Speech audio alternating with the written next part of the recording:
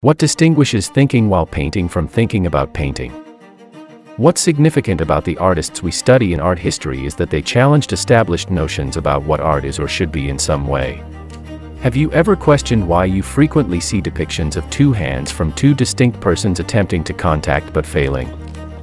It can be found all over the internet, in the art aesthetics area, or just by searching for historical paintings.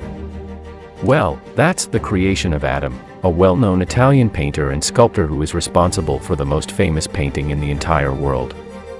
Without further ado, let's glance at this beautiful piece of art. A well-known Italian Renaissance painter, sculptor, architect, and poet, Michelangelo had a profound impact on Western art. Michelangelo is still considered history's finest artist. He produced a number of priceless buildings, paintings, and sculptures throughout his lifetime that are today considered to be among the best works of art in the world.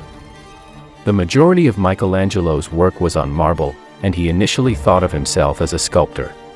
One of his most well-known pieces is The Creation of Adam, one of the frescoes he painted on the ceiling of the Sistine Chapel in Vatican City.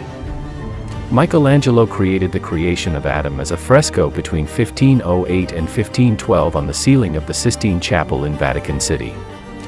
The shown text from the book of Genesis tells the tale of how God made Adam and gave birth to the first human being on earth. Michelangelo was already working on the tomb of Pope Julius II when he was asked to paint the ceiling of the Sistine Chapel.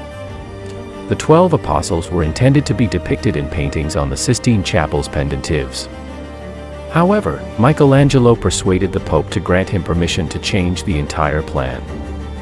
In its final form, it has evolved into one of the most intricate yet challenging pieces, depicting over 300 people and spanning more than 500 square meters of the ceiling. Adam is on the left in the artwork, and God is on the right. With his beard and hair blowing in the wind, God is flying into the skies. He extends his right arm to touch Adam's left hand, who is lying on the ground. Their hands are almost in contact when God creates Adam. While both God and Adam are portrayed as strong beings, God is draped in a white mantle, while Adam is shown to be unclothed. Adam's strong build is strikingly comparable to Michelangelo's well-known David monument.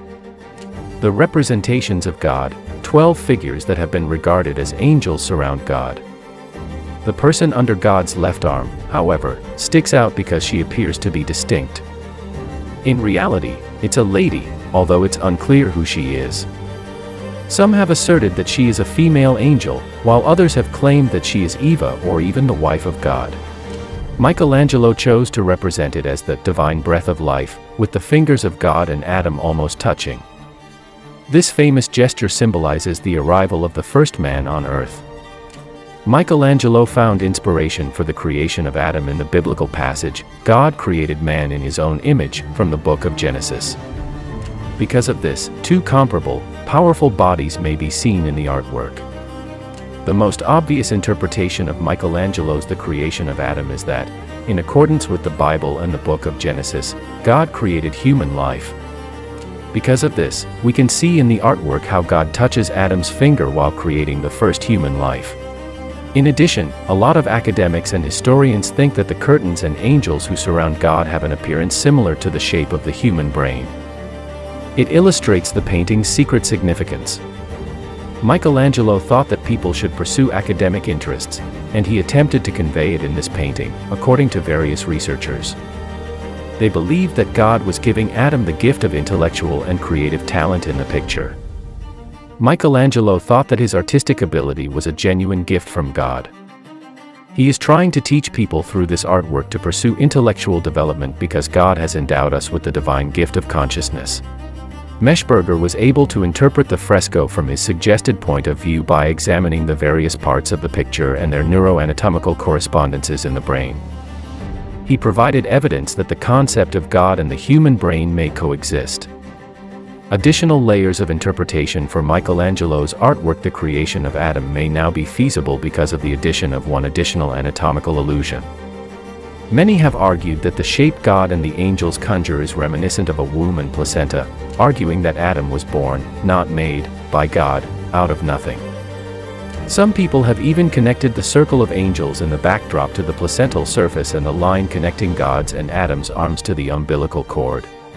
Though possibly Michelangelo was unaware of the extent to which scientific and anatomical understanding would eventually displace biblical ideas, this connection indicates a notable increase in awareness of them during the Renaissance. For instance, some claim that the area between God and Adam can be seen as a shadowy shape that symbolizes God's breath of life. Others contend that the shapes and figures that surround the image of God are a precise representation of the human brain, which includes the frontal lobe, brain stem, pituitary gland, as well as other elements of the cerebrum. Others have said that the green scarf at the bottom is actually an umbilical cord that has just been cut, and that the crimson robe that surrounds God is shaped like a human uterus. Michelangelo had a strong belief that his artistic talent was a gift from God that he had been meant to impart. Perhaps he also sees all of humanity in the phenomenal expansion of human potential that occurred throughout the Renaissance and gave rise to such extraordinary periods of innovation. It seems as though Michelangelo was giving everyone the go-ahead to pursue their utmost level of success because we had been given the heavenly gift of consciousness. You can see the amount of meticulous detailing that has gone into each of his sculptures, paintings, and architectural marvels when you look closely. You'll notice his attention to detail when it comes to present accurate information. This is one of the explanations why admirers of Michelangelo's magnificent work, The Creation of Adam, continue to revere it and discover many mysteries inside it. Additionally, because of its appeal, The Creation of Adam has numerous admirers who have tattooed it on their bodies. The magnificence of The Creation of Adam fresco is specially celebrated in America and Christian nations throughout Europe. With this, we end today while hoping that this video engaged you. Before you leave, comment to tell us while subscribing to our channel, and roll the key to hit the bell icon to get notified from us for the upcoming videos. See you all next time. Adios.